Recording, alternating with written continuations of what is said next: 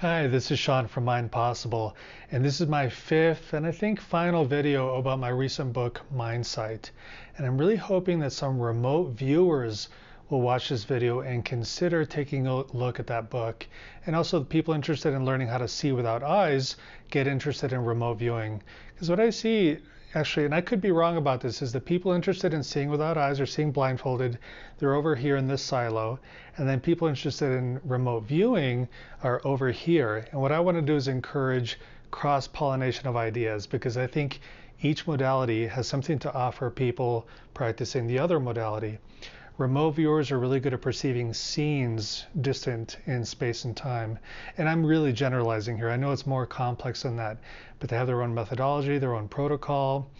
People interested in seeing blindfolded or seeing without eyes, they're really good at colors, and they also are good at practicing seeing letters and numbers. And I think in the remote viewing groups, there's this idea that letters and numbers are really, really difficult, if not impossible, for most people. But meanwhile, these people who can see without eyes are learning how to read books without their physical eyes.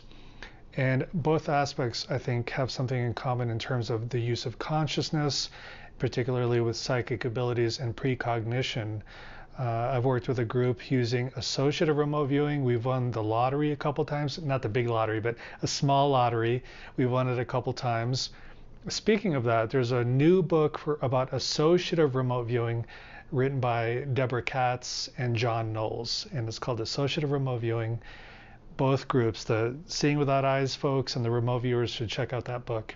But anyway, if you're a remote viewer, you might want to consider training in Mindsight, because imagine getting a lot better at perceiving colors, letters, numbers, and shapes through these exercises of Mindsight. And if you're a Mindsight person who's really good at that stuff, imagine what you could do with remote viewing training, where you expand your ability to perceive entire scenes, events, issues about people, or things that happened historically, things that you can verify, stuff that's going to happen tomorrow, or things like that. So I don't want to confuse you, but basically I'm saying if you're into Mindsight or seeing without eyes, check out remote viewing. And one way to do that is looking at my book, Signal and Noise.